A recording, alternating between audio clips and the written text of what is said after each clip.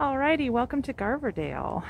This is a 3-bed, 2-bath townhome, and it is backing right up. It's an end unit, backs right up to the community playground, which is nice. This unit, I've been kind of walking around the area. This unit feels probably the most private of all of them, and this little patio space here. And there's a storage shed. It's all really, really private and really nice. Pretty quiet. All right, walking right in, you will have stairs, or to your right, you have cute little fireplace, living room area, kitchen has granite countertops. Looks like newer appliances, little tiled dining area,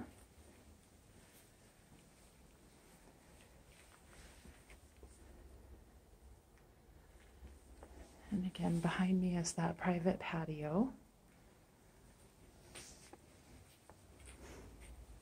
And as we head down the hall, you'll see a bathroom. Again, the kitchen to my right.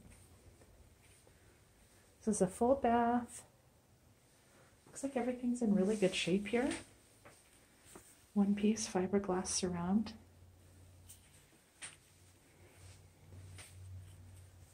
And one of your bedrooms. Decent sized bedroom. Good sized closet for the size of the room.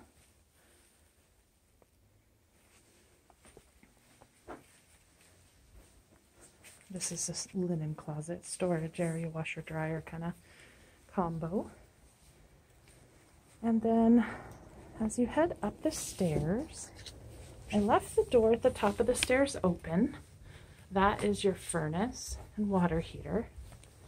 Both look fairly new. Gas appliances.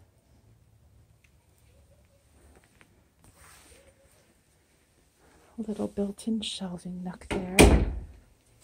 Okay, so here's looking down.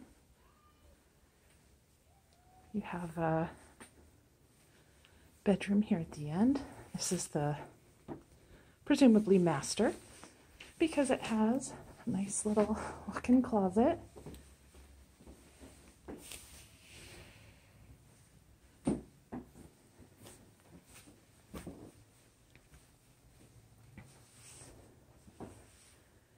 Bathroom.